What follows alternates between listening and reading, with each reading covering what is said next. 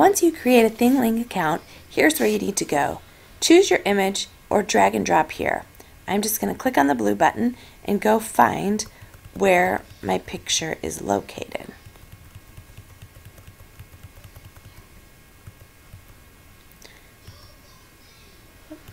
Here's one that I'm going to use from an entrepreneurship camp that I did this summer. So I'll choose my picture, click open, and then wait while it loads.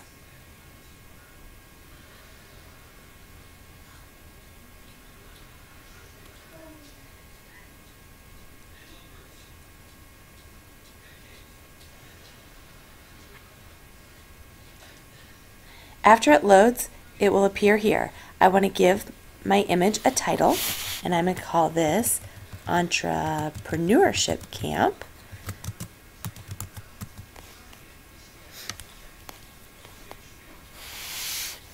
And wait for my picture to load. Okay, now I just choose anywhere on the picture that I want to add a link. So maybe right over here where there's these pictures of the hats, I will click there.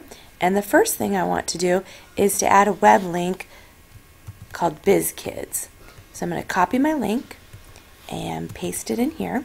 And then I want text to appear, much like when you move your mouse over the top of it, a tag will show up. And I want this tag to say BizKids. And so there it is. Once I have the tag, I'll hit Save Link.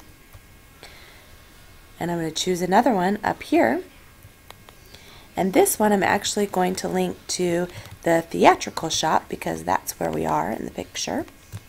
So I'll include the link and say theatrical shop in Valley Junction in West Des Moines, Iowa. And I will save my tag. And there it appears. You can also add videos. So maybe down here, I'm going to add another tag with this YouTube video of 99 business ideas for kids. And I'll include the link, and I'm actually going to put that in there. And I will save my tag. So you start to have all of these tags. It also might be like maybe here I just want to add a description of what's going on. So I might say this is a picture of a 5th and 6th grade field trip during entrepreneurship camp. 5th and 6th graders on a field trip during entrepreneurship camp. And it's okay just to have text.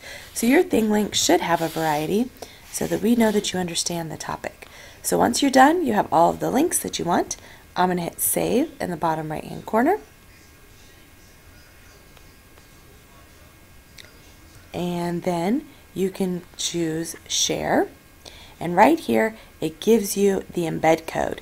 This is what you want to be able to place on your blog. And I'll do a separate screencast to show you how to do that.